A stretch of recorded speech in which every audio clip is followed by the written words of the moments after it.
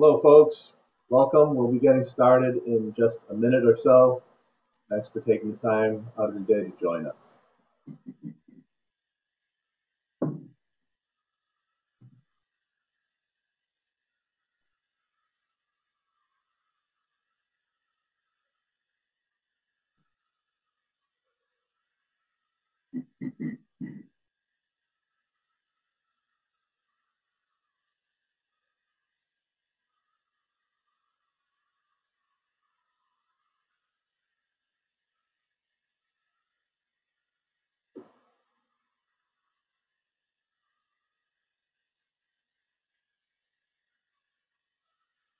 Good afternoon, or good morning, or good evening, whatever it is, wherever you are. Hope it's a good day for you.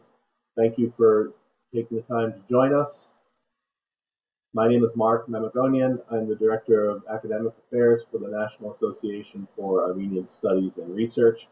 And on behalf of the association, NASR, and the co-sponsor of today's program, the Society for Armenian Studies, I would like to welcome you and thank you for joining us.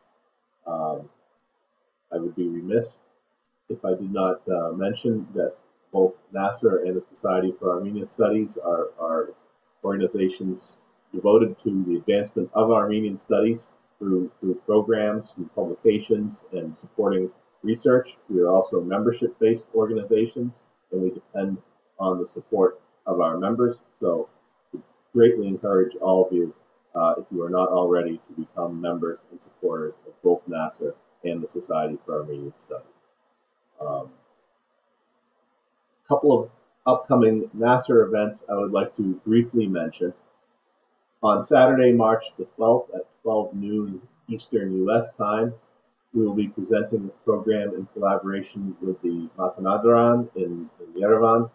And the title of the program is An Introduction to the Matanadaran and its collections, and it will be given by Sona Baloyan, who is Senior International Relations Specialist at the Matanadaran. And we hope and plan that this will be the first of a series of collaborative programs with that great institution, and we hope you will join us and encourage others to do so as well.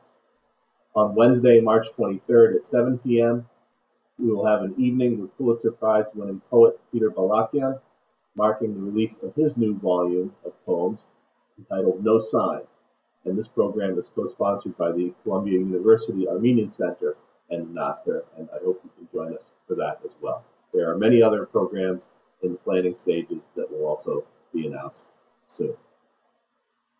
But today we have a program to get to, and we're very happy to have with us as our speaker Dr. Thomas Sinclair.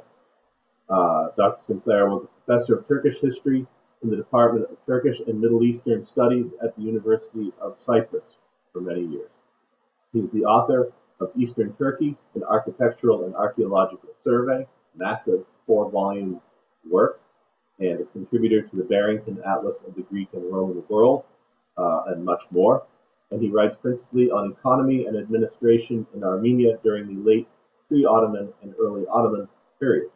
In the lecture today, Dr. Sinclair will look at the most prosperous period of East-West trade through Armenia, the period of the Ilkhans, in the second half of the Middle Ages, and within that period, at the most important avenue of trade, the Ayas to Tabriz route. Dr. Sinclair. Well, Mark, thank you so much for inviting me, and it's a great pleasure to be able to give the lecture. And I must also thank you personally for helping me so much with the preparation of the visual side of this lecture. Which I will put up on screen right now, actually. Good. I will continue.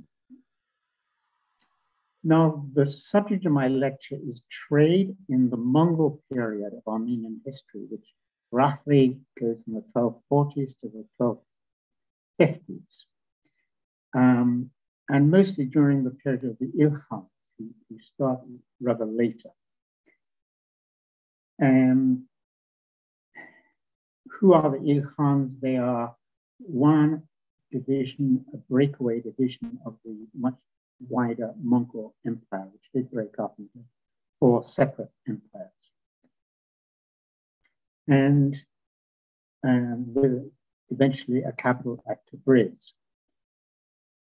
Now, given that the Mongols are complete intruders, what happens in Armenia and elsewhere is a complete sort of radical reshuffle of relationships, ways of life, political entities, roads, etc. So this is one stage in the march of Armenian history.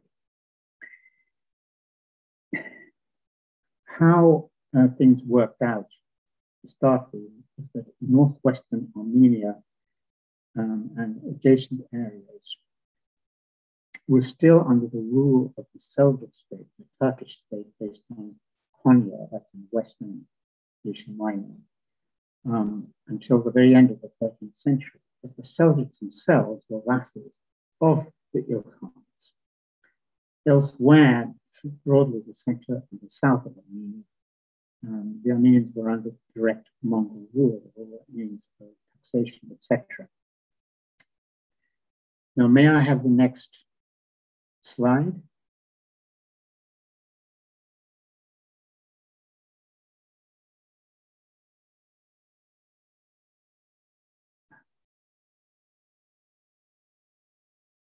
Mark, may I have the next slide, please? Wonderful. Thank you very much. It's up. It's up. Yeah. That's very good.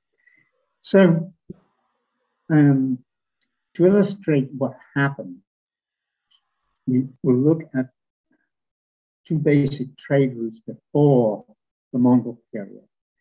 And one of them is this northern route. And you can see that it comes from the east through Tabriz. And then we get to Erzurum and Sivas. Karin, Sivas. And the outlets there are, on the one hand, Sinop, and on the other, Antalya. And the other route is goods come from Indian China up the Persian Gulf, unloaded to Basra, and come up past Baghdad to Upper Mesopotamia, on our map is Mosul and Mardin, and end at Aleppo, where Western merchants were stationed to receive and buy them and so on. Now, what happened as a result of the Mongols invading the area was that the southern of those 2 routes was completely blocked. How? Because, first of all, the Mongols drove before them Turkomans. They themselves raided Upper Mesopotamia. And after that, you had a sort of studied warfare between Mongols and the Mamluks, who are the empire of Egypt and Syria, so it is the northern border of the Mamluk Empire. But they had castles, etc., which were right on the route. So to an extent, the Mamluks were sitting there and preventing things getting through. The result was that trade had to move to a different line altogether. Anything that would have gone by that southerly route gets rerouted. If I can have the next slide.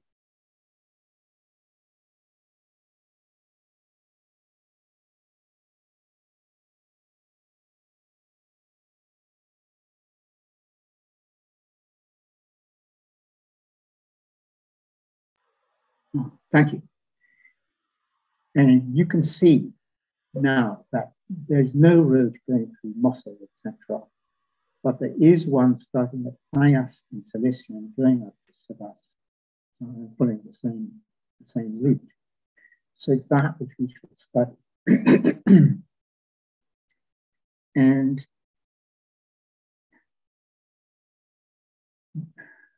we can say also that some trade from elsewhere was added to this route, particularly a papal ban on trade with the Mamluks after which the Venetians transferred their trade to our route, starting with Ayas.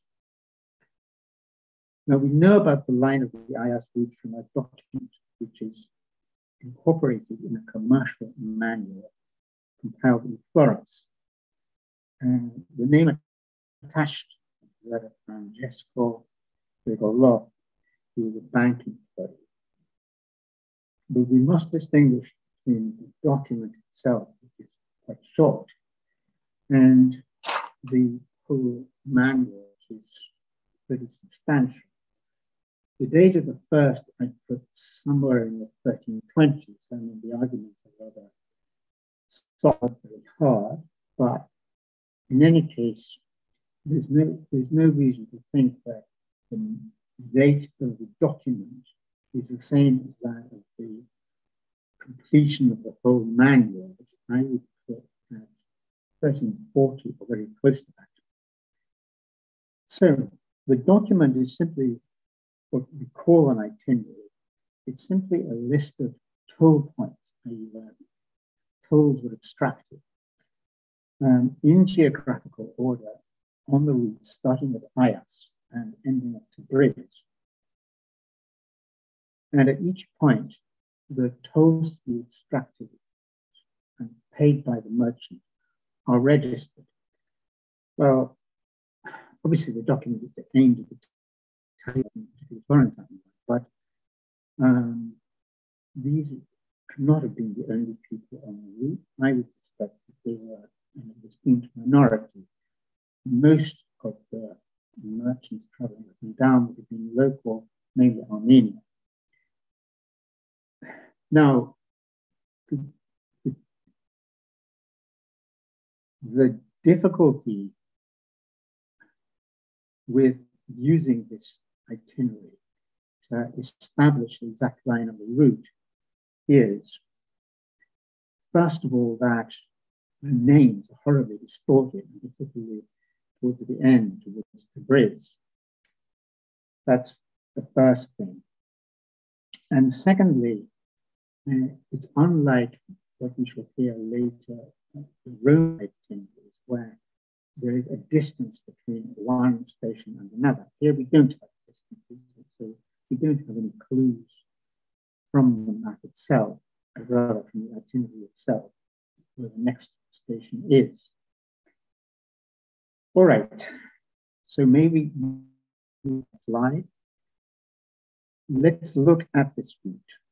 And first of all, at the port of Ayas in the kingdom of Armenian Cilicia. And this is a city which is simply created by the new trade. I mean, it's set up for purely commercial reasons right at the beginning of the use of the track from Ayas. It had a large harbor. It had a small walled area, which really amounts just to a castle. I mean, the wall does not protect the whole city by any means.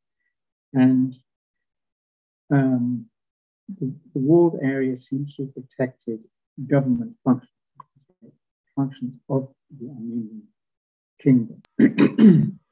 Tom, I'm getting some messages that the audio is difficult to hear. I don't know if it's possible to be a little louder, but there's also maybe connection issues. I'm not sure. Well, if it's a question of volume, I can speak loud, for sure. That would definitely help.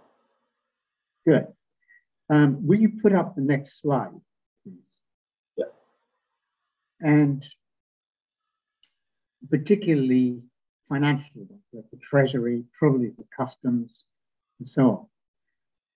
But the rest of the city was really just a series of houses, warehouses,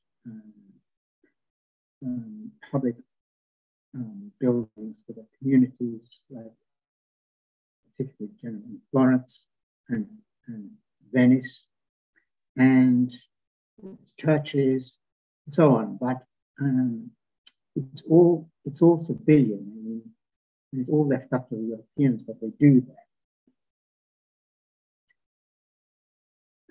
Now, I will simply do my best. I'm sorry if I'm not completely clear. Now, you can see the first stage of the route goes up to Sivas. This is a more general map. And it goes, first of all, up through Cilicia northerly. The first stop is at a place which is now called Kadirli. It figures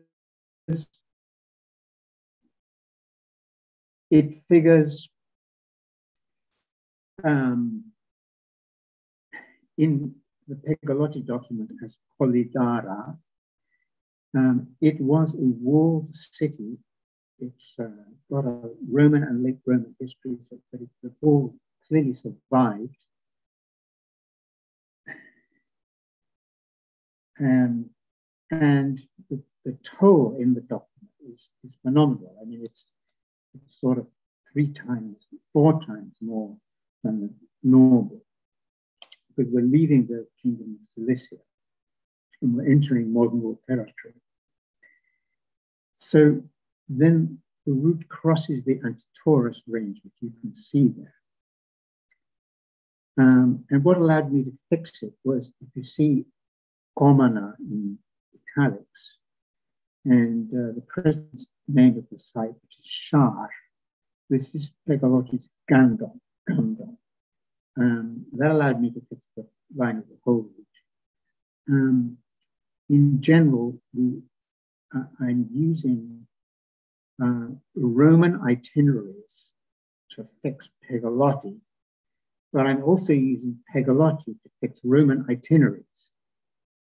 Well, I'm sorry about the sound. And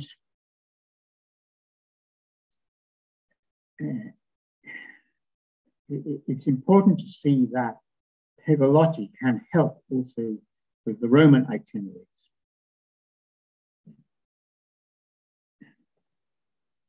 Now, if we can go on again. After going through the mountains, you get into more level country, and you're again following Roman routes. Now, that's just a detail. If I could have the next 2. And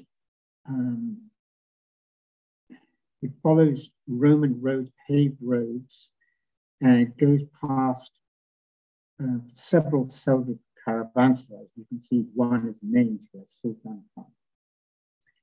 And we get to the city of Sivas, top of the map. And this is a very special case of a building, of a city really affected directly by the trade coming through.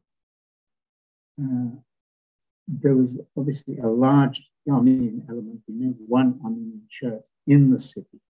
There was also the monastery of the Holy Sign, which goes back to the 11th century, south of the city. There was a Genoese harmony, which is known from the 1270s.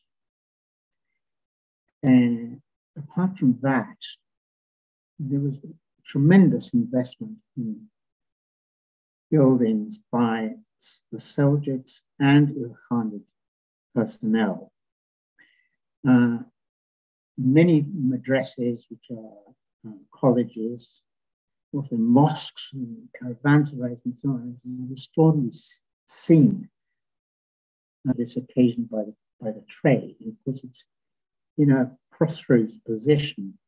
It isn't just our road, which is the one going diagonally through from left to right, but also where I marked to Amasya. And also, you continue down to Kayseri and then to Antalya.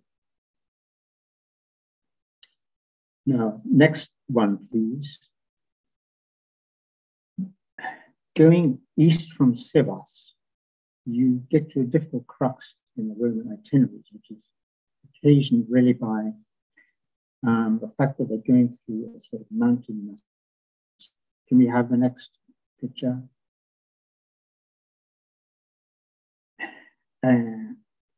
Again, following Roman roads, one of the Roman stations is a yaila, or pasture, at the top of the climb. And you then go down into a different valley. Right, very good. If you can see the yaila there, where I marked the Pecolotti route. Well, that's all right. And you land in the valley of the Celtic Chai, Gaelget, and come to a small city which was called Nicopolis in the late Roman period. But Pegolotti has it as Greboka, and the reason is that the Armenians must have been calling it Albion Springs, and you can see that relates very closely to Greboka. Consonants correspond. And now the name of the village next to the city, but not actually on the site, is called Pirk. So we go, keep this please, we go east from Nicopolis through plains, very easy country. The modern road continues to see names like Kruger and Zizola, pretty much due east. But it is very, it is very difficult country, very savage climates. What our route does is diverge to go southeast and take this road down to Kemach, which is an easy descent. Kemach is Pegolotti's Mugisar. It's a vast fortified site on cliffs above the upper, which is the valley we're now in. And the next stage of the journey is to Yerzengah, or Erzincan.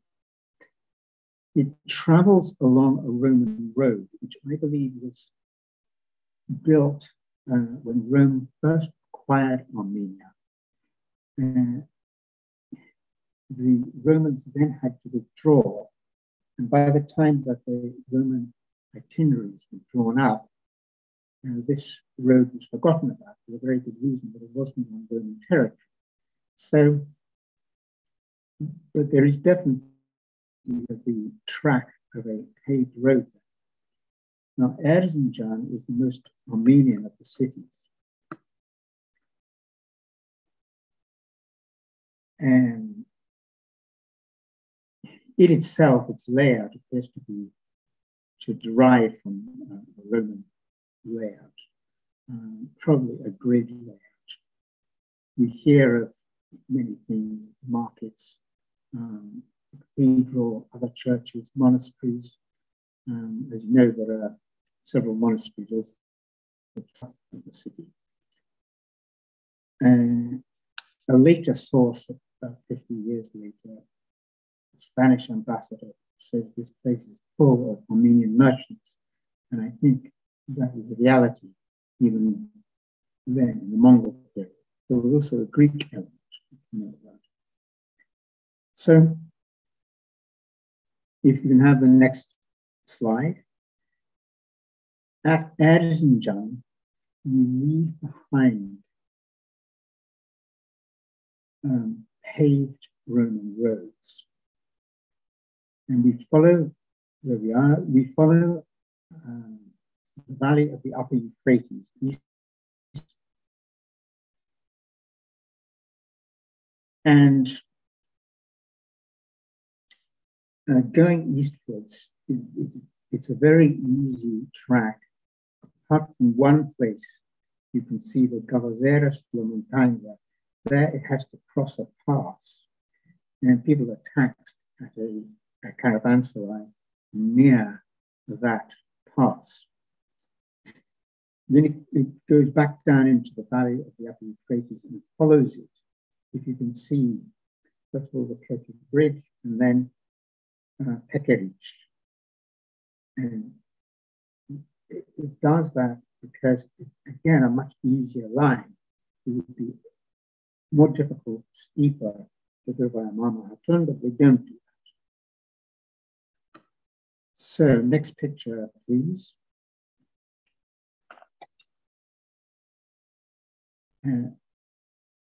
So we arrive on the plain of Erzurum. We have to cross the river by a bridge, which is in the itinerary, and then advance across the plain to Erzurum. You'll give me the picture, will you? Next picture. And Erzurum is in the middle of the screen. Erzurum is a very strange case because not only do we have, well, all right, keep it there. Not only do we have this very strong trade coming through from Ayas, but also when Trebizond gets going as an outlet, which is in the late 1260s, then the trade comes through from there. And Erzurum is the place where the two routes join. So why do we not have evidence of a really thriving city, buildings, etc.? Well, Marco Polo is very clear in the 1270s. It was a thriving city, but it's somewhat mysterious why there's so little action after that. I suspect it's because there was fighting over the city. The Ilkhan government didn't always retain control.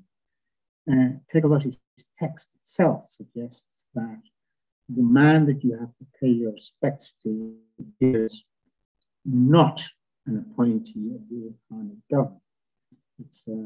It's somebody else. So from Erzurum, that's right at the left-hand side of this slide, you go eastwards through plains and then south, past Ardenik, which has a strange name in Pegolotti's itinerary, to an upland plain, which I'll deal with just in a moment, Piana di Angio. And they're taking this rather roundabout way is because, again, it's much easier. It's much easier to get through these sort of upland pastures, etc., rather than going the other way, which is the Roman itinerary takes that. But particularly at the beginning, you can see it crossing the mountain range. That's a very difficult climb even now. So we avoid that by taking this southerly detour. Now, we have here the plain. Pegolotti calls it the Piana di Angio. And we also have a small town, Angio. So why two? And my argument is that in the town of Angio, you will stay if you want, particularly if you want to go further south. You'll get through to the Van region, you'll get through to the Van itself, Manazkert, Vitlis, etc. So there you can easily be taxed, or if you wish to stay anyway. The Piana di Angio, you're going to pay a different tax, but you're paying it to a sort of roving officer, up with you wherever you are. But there's no fixed point at which the tax is extracted. So now we continue through quite high country and then come back by a long detour to the line of the Roman itinerary. And again, we emerge onto a large plain, which was, and the settlement at the center of that plain used to be called Karatelise. It was Bahasha Get. And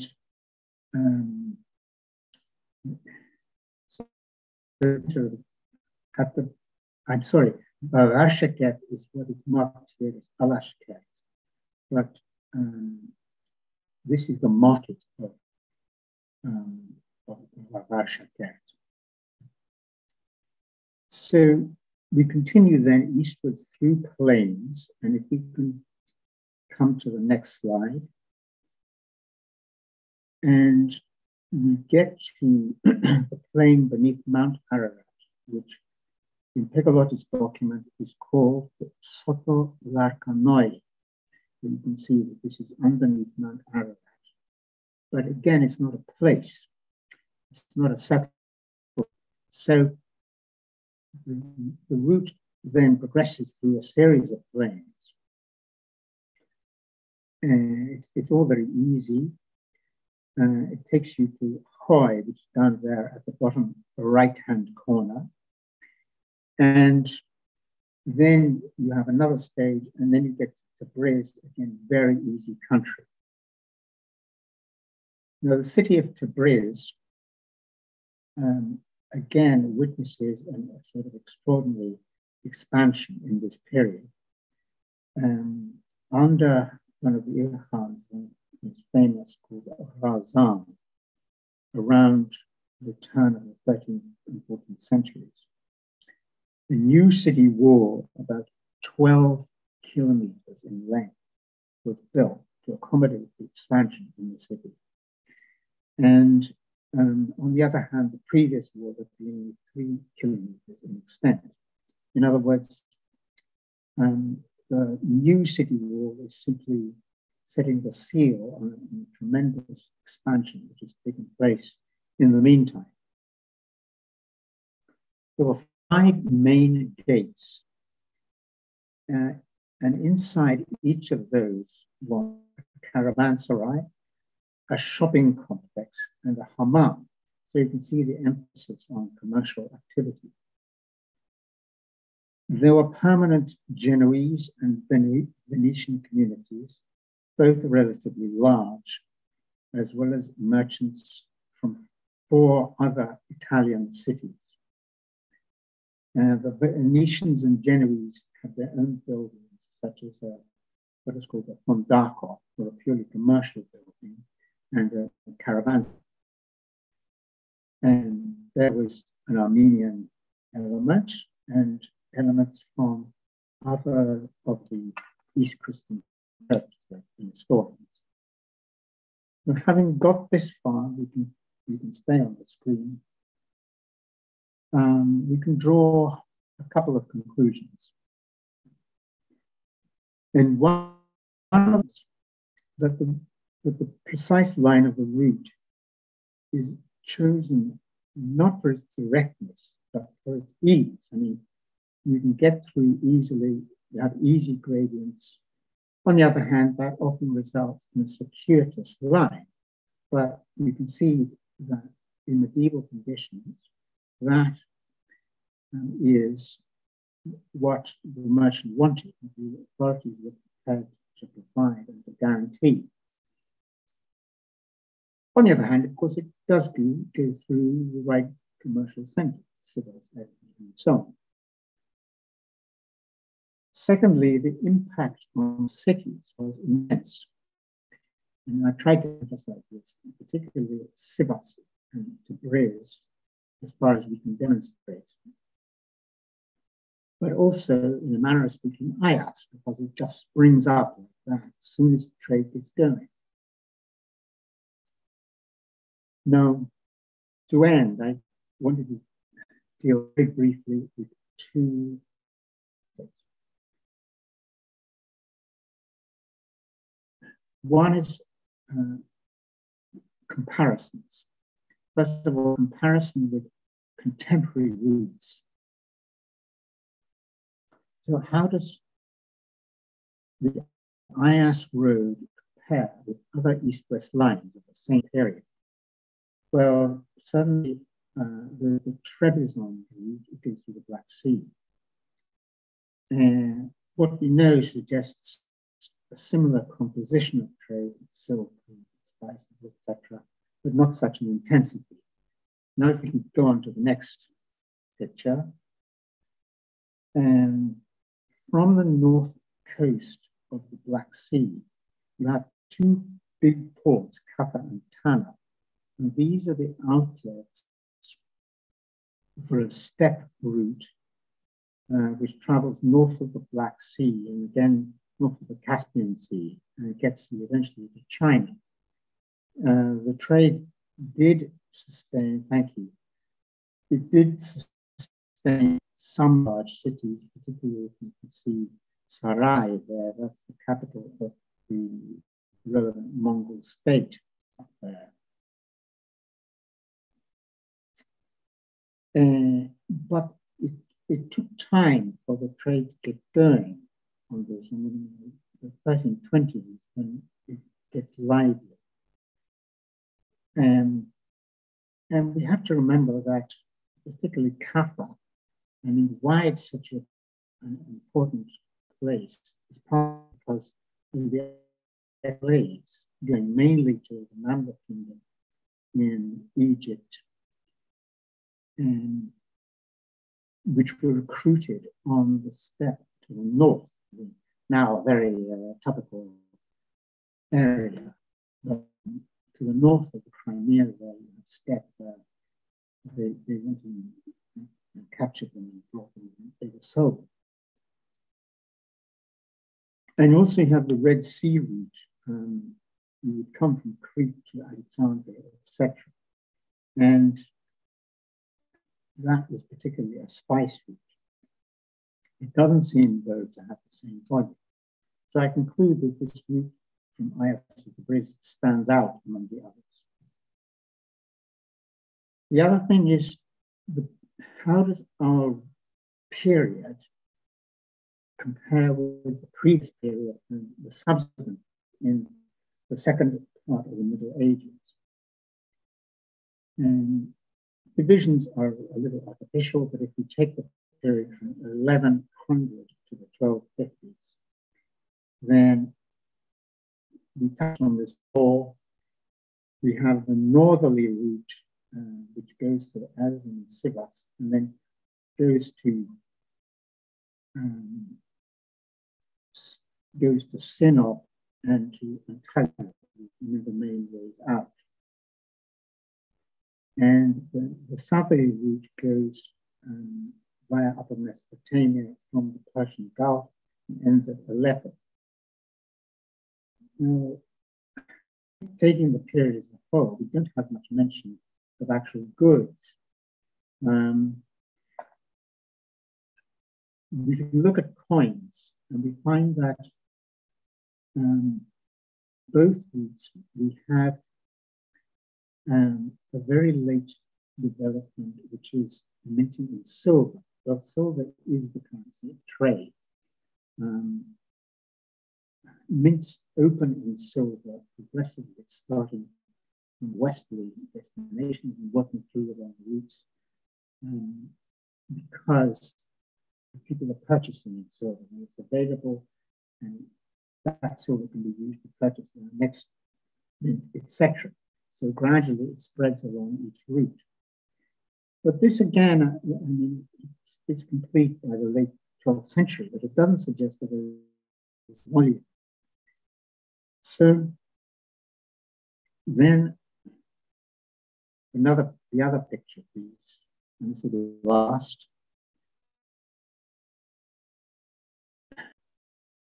Looking at the subsequent period, if you remember the steppe route going from Kaffa and Tana, this does continue. People used to think that it just stopped around 1360, but it's not the case. I mean, there's evidence for it more subdued in the previous period. The Trebizond route was eventually superseded by going to Bursa. If you see Constantinople on the map, then Bursa is on the Sea of Marmara, just south of Constantinople. This eventually, I mean, going from about 1400, was quite a dynamic trade, or overland. The Upper Mesopotamia route, going from Baghdad to Mosul, etc. And Aleppo is pretty dead.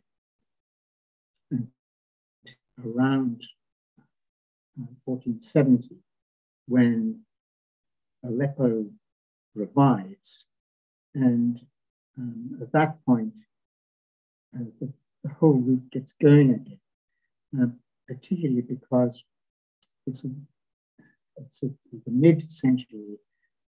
Europe,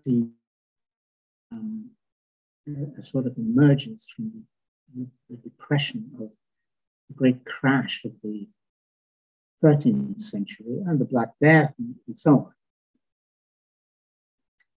I also wanted to say a little bit about the role of money.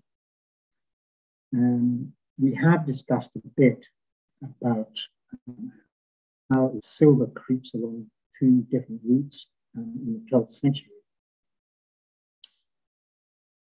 And why does it do that? It does it because you have a trade imbalance. I mean, luxury Eastern goods, silks and spices, jewelry, etc. They may be light, but they're also very high value.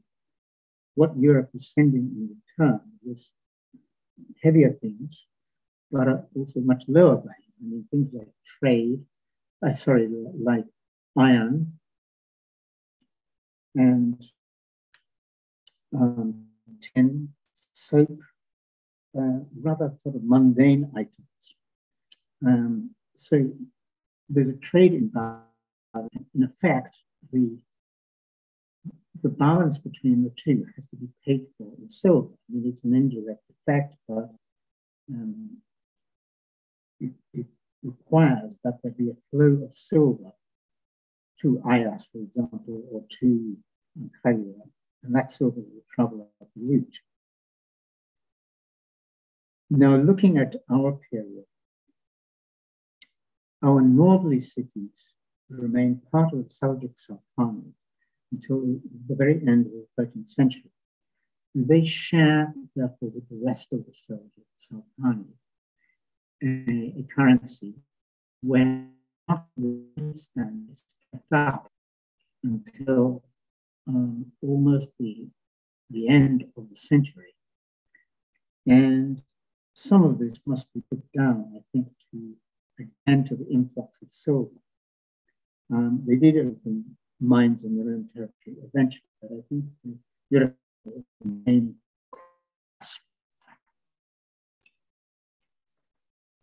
And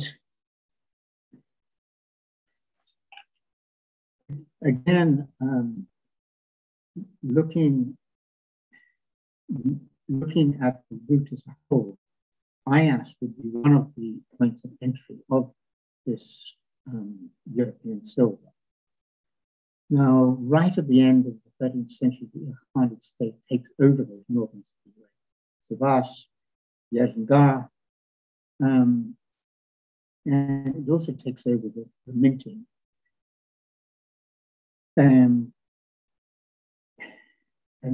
around the same time, just a little bit later, the Ilkhanid currency is completely reformed.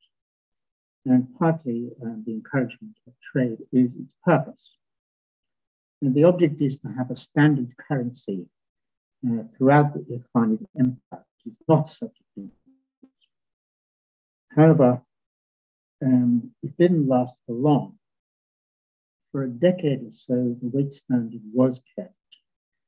But then, by a series of changes, it starts to fall.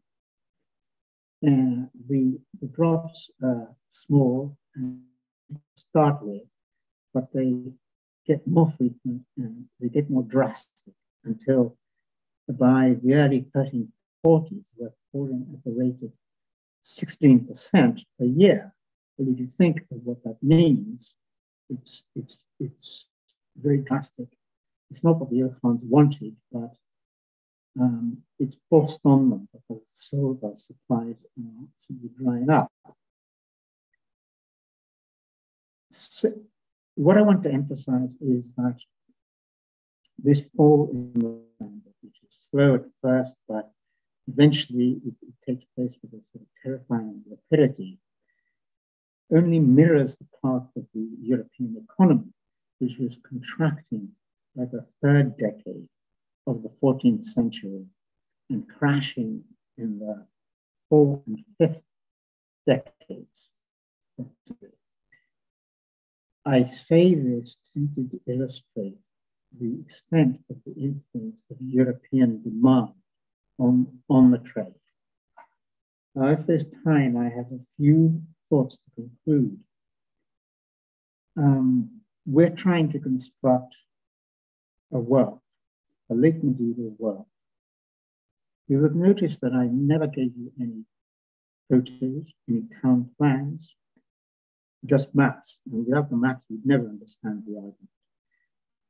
But let's understand that the medieval merchant at this stage did not have maps at his disposal. There simply weren't any maps. And nor did he work on any plans in the cities. So it's a very different mind, should we say. The nature of money, as you saw, is quite different. The means of travel are quite different. We have to get used to these factors.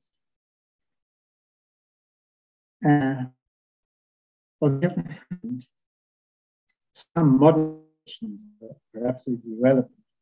If we want to understand the position of trade, cities, etc., within our region, which is Armenia, we have to look outside it.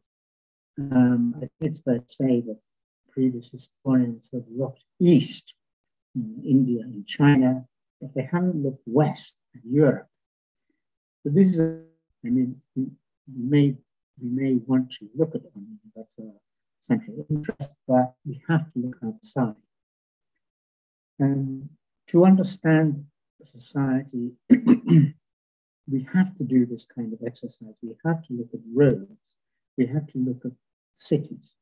What are they like in order to understand the central things? For example, administration, you need cities. So where are the cities? What keeps them alive? What causes them to decay? What causes them to come up? So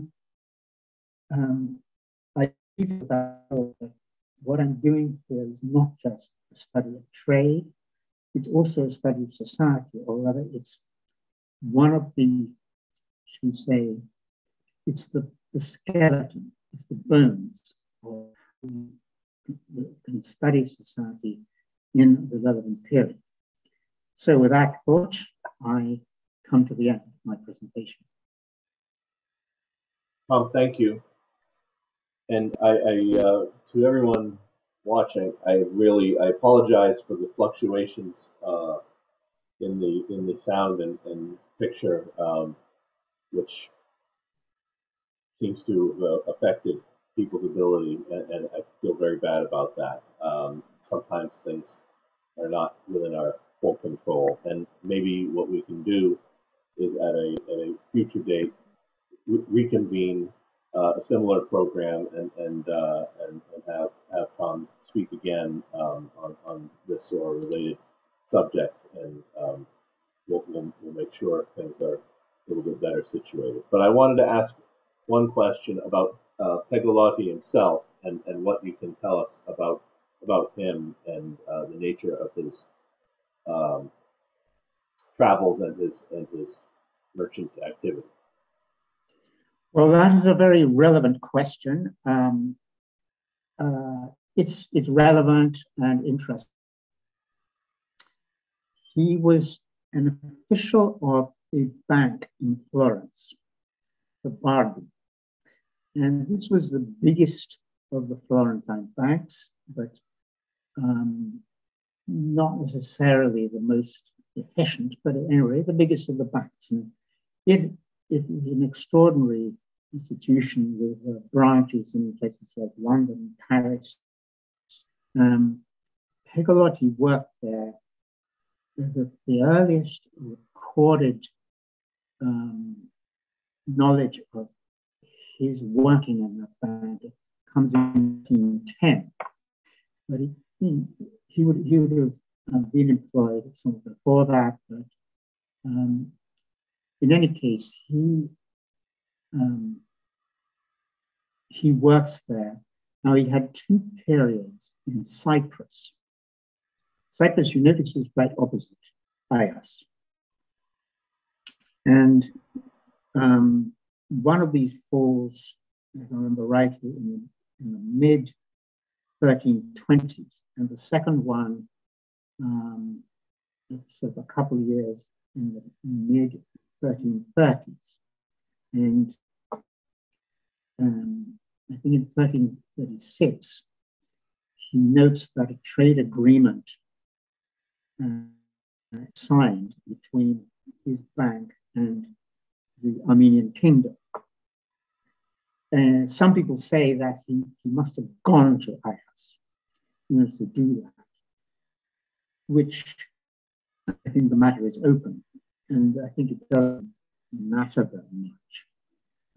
I figure him as somebody who is sitting there in Famagusta in Cyprus, and that's how he got hold of this itinerary. I mean, some merchant came back, wrote it down. I don't know where he wrote it down. Everybody got hold of it.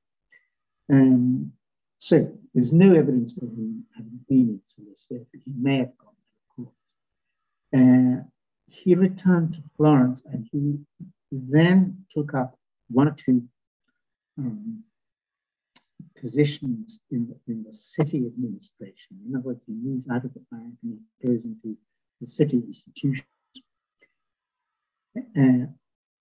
One of the reasons for saying that the manual was completed in around 1340, one element of this whole trading manual can be dated to 1340. My argument is that after 1340, things went so badly for the bank that it's unlikely he would have wanted to work on it further during that period. I mean, he was basically sort of saving the bank. So that is his. It is lucky that we know a certain amount about him, and that we can be sure that the manual is, should we say, compiled under his supervision. I mean, apart from that, you can't be sure. But I mean, he certainly played a role in the compilation, which I would suspect that the scribal work was done by other people. Well, what better man to play a part in this compilation? Because he knew such a lot about trade and about banking. Tom, I fear that our connection is deteriorating rather than improving. So I'm going to break it off there with apologies again to you and to everyone. But I want to mention to people that Tom has written an outstanding work of scholarship here, and I would urge you to check it out. You can purchase it from the Nasser bookstore and other fine booksellers. And again, we'll see if we can maybe reconvene on a different occasion to do this, not exactly again, but something similar, and see if we can get the technology to be more cooperative on that occasion. And we do a lot of these webinars, and usually the technology and the internet cooperate. Occasionally it doesn't, and I'm very sorry when that happens, because it interferes with people's ability to appreciate the richness of the presentation. So, but nonetheless, I thank those of you who have joined us today, and above all, I thank Tom and the Society for Armenian Studies as well for joining us in presenting this program. And I'm very grateful for the opportunity to talk about this subject, and I could talk about, as it were, related subjects, as opposed to the very same subject. So we will make it happen. We'll see. Thank you. Will arrange it. Absolutely. Thanks, Tom, and thank you, everyone. Stay well, and we'll see you soon. Bye.